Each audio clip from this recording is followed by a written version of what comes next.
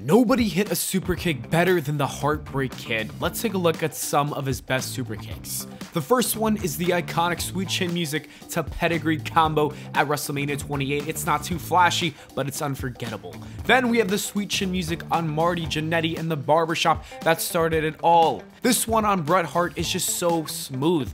I don't know how he landed this one on Razor Ramon, to be honest with you, but it's fire. We got the Sweet Chin Music to The Rock out of nowhere on the first SmackDown.